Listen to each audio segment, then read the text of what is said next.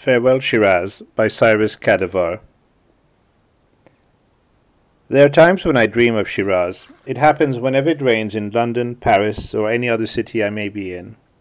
How can I forget this city where cypresses stand tall, straight and dense against a blue, cloudless sky, where the roses, splendid and fragrant, are serenaded by the nightingales?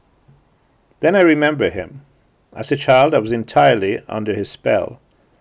Every morning, after performing his ablutions, uttering his Muslim prayers, and shaving, my paternal grandfather would ask me to sit beside him on the Qashqai rug and choose a book from the pile on the floor. Excited, I would rummage through his collection, discarding each and every volume, except for one superbly bound illustrated copy of the Shahnameh, the epic Book of Kings.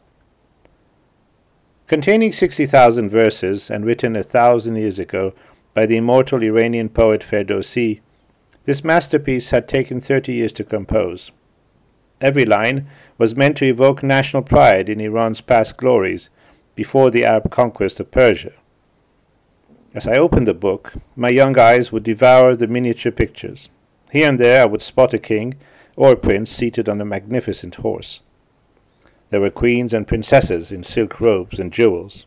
On another page a brave warrior battled with a horned monster. Elsewhere I marveled at doomed lovers drinking wine from cups of gold, carousing in a rose-filled garden under the silver moon and a flowing stream. Still, in his white cotton pyjamas, Mohammad Kadivar would put on his thick glasses and take me on a magical literary adventure. Mesmerized by my grandfather's voice, which was husky with the pathos and power of the verses he recited, I would listen intently as he recounted the mythical tales and rattled off the names of the proud and good King Jamshid, and Zahak, the evil prince who banished him, the daring blacksmith Kaveh and his battle to save Persia from dark forces. I heard the names of the colossal warrior Rostam and his son Sohrab.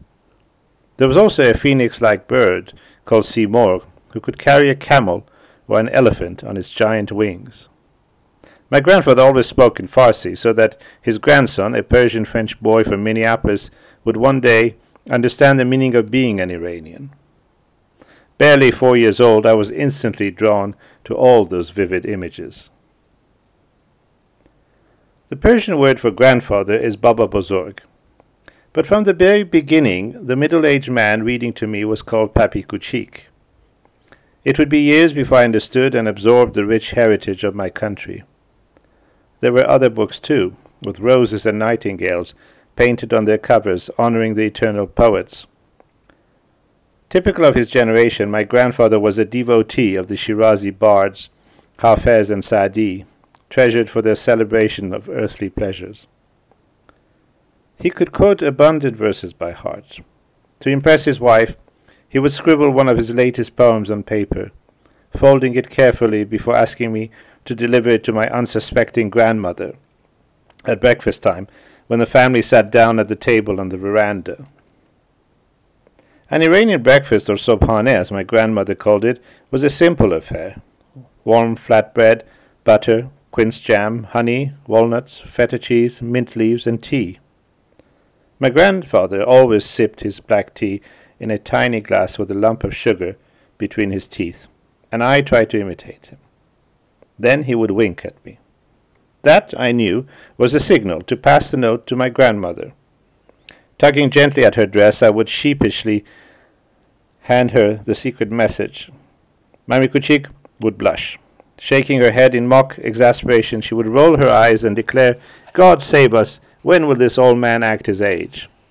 Suppressing a giggle, she would put away the love poem in her purse.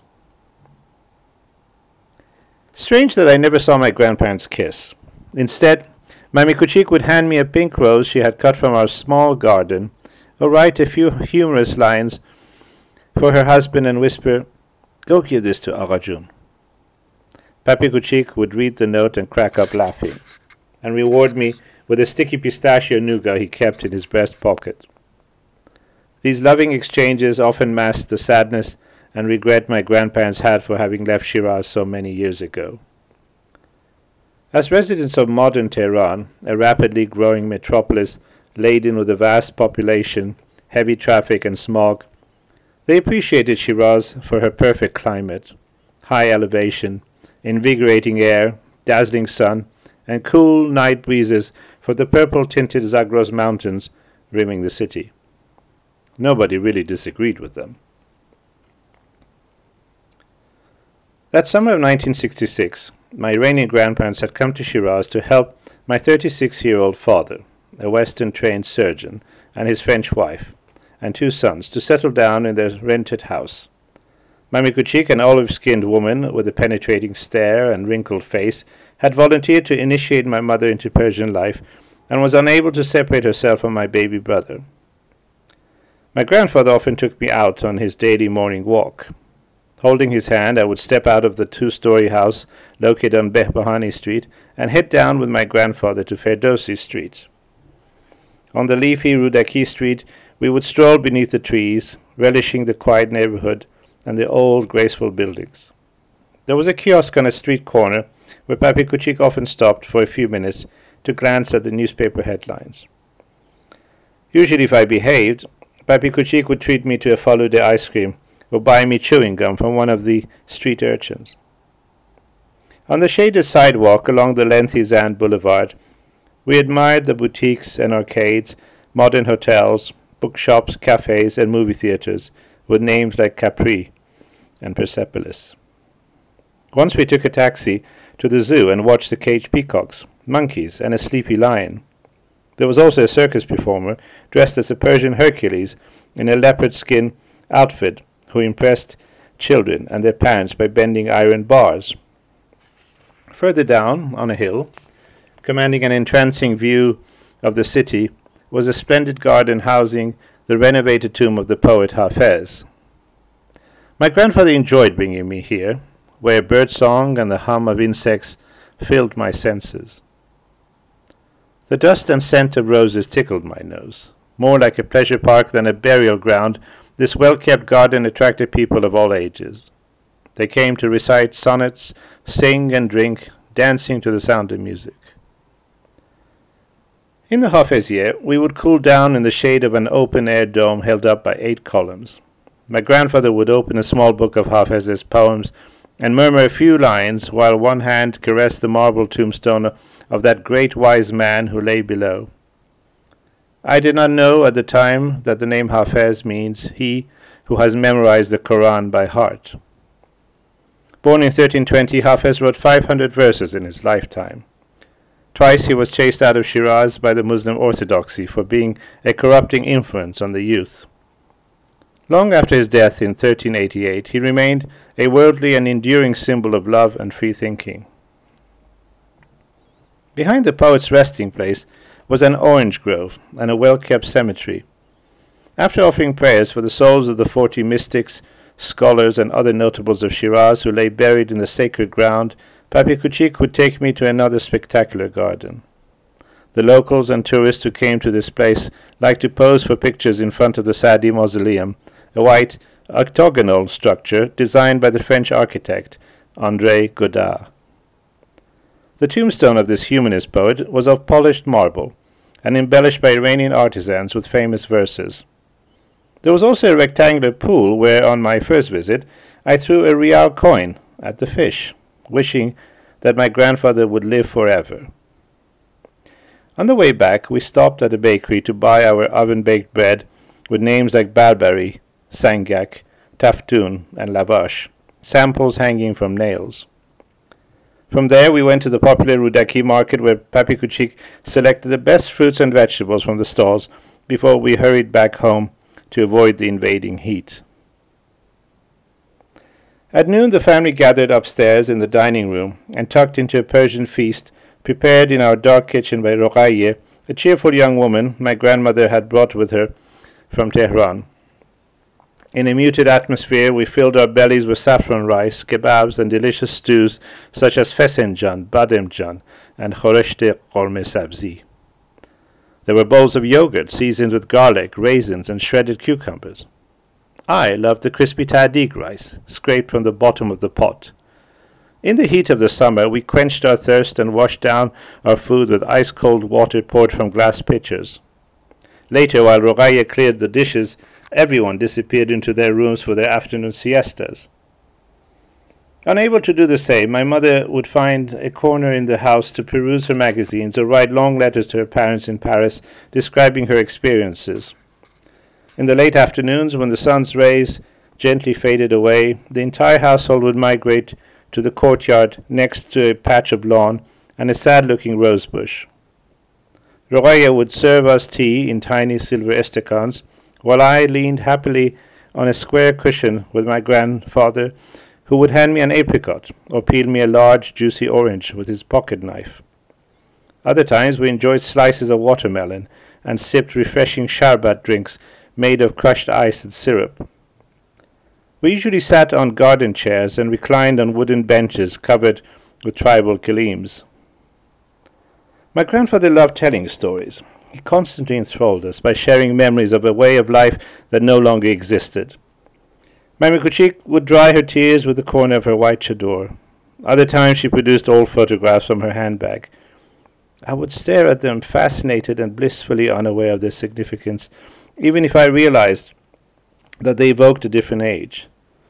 I thrived on such moments, when everyone around me conversed in Persian, French, and English.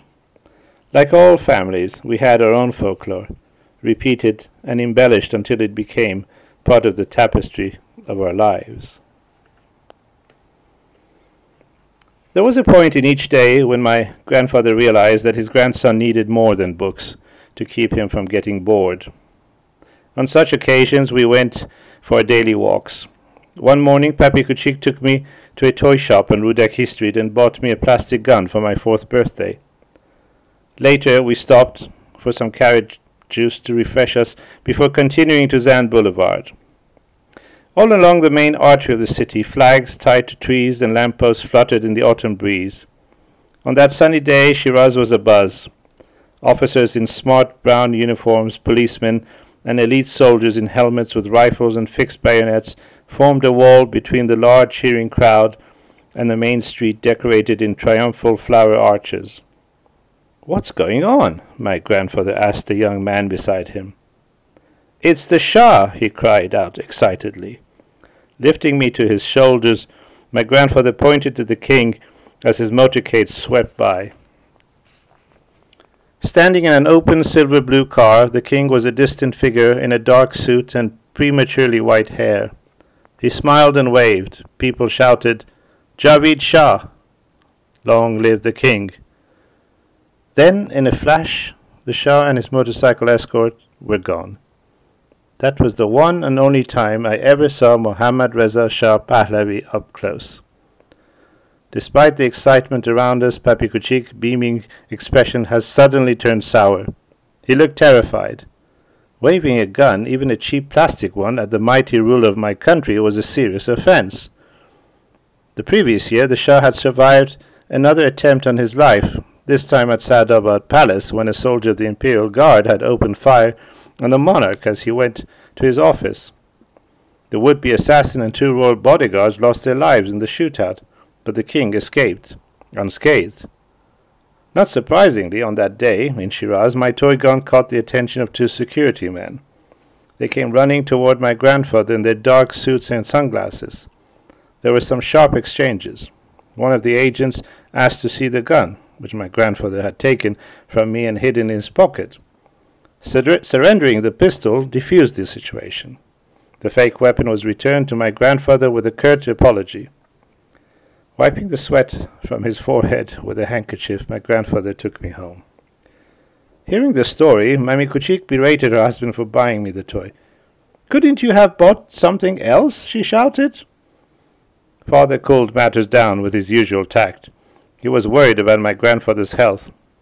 He rolled up Papi Kuchik's sleeves and took his blood pressure, which was very high. There, you need to rest," Father told him, putting away his stethoscope. That day I hugged my grandfather, telling him how much I loved him, and waited for him to get better.